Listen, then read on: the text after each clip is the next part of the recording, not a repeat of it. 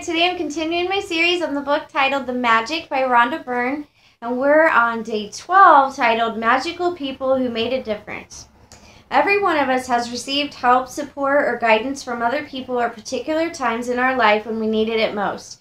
Sometimes another person alters the course of our life through their encouragement, guidance, or just being there at the right time. And then life goes on and we tend to forget those times when one person touched us or changed our life.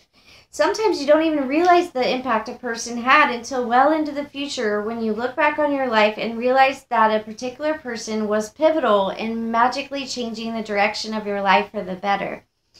The person may have been a teacher or coach, an uncle, aunt, sibling, grandparent, or any family member.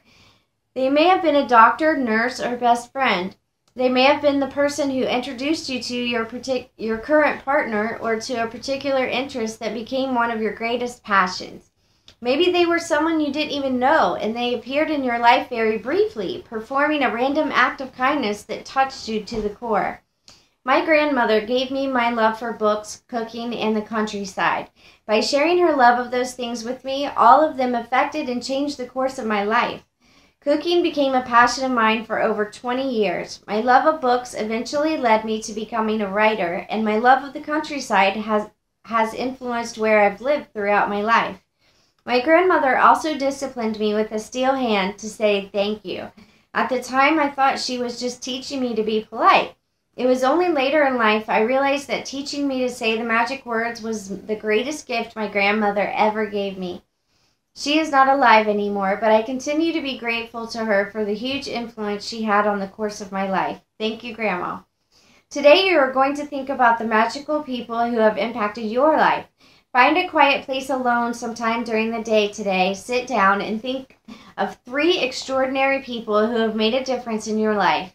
Once you have your 3 people, work with one person at a time and talk out loud to each person as though they were present, telling him or her the reasons why you're grateful to them and how they affected the course of your life.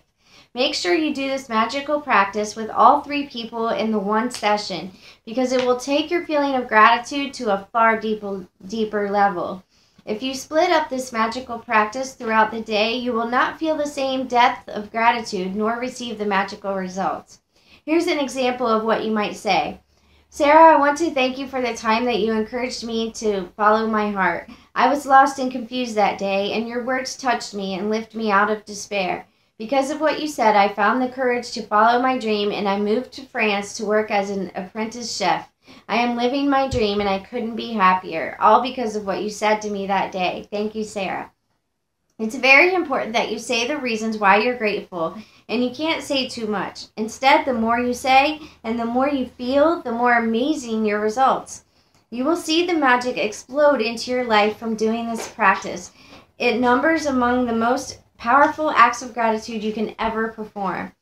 If you're not in a position to talk out loud, then you can write down your words to each person and address them as though you're writing a letter.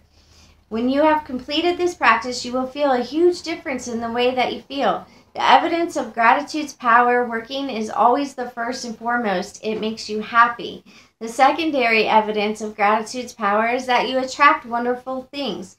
And as if all that wasn't enough, the happiness you feel after practicing gratitude also attracts more wonderful things, which will make you even happier.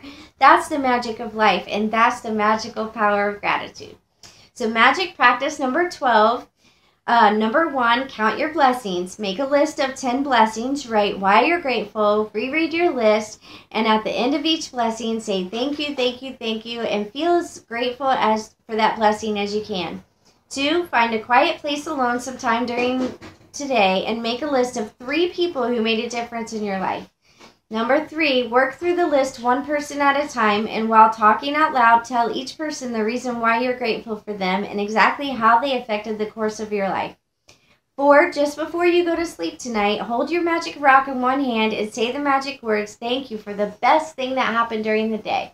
So that concludes the magic day 12. Go ahead and like, share, comment below, and in the blog post below, you're going to see a link to grab your copy of The Magic by Rhonda Byrne. Thanks so much for tuning in. I'll see you tomorrow. Bye.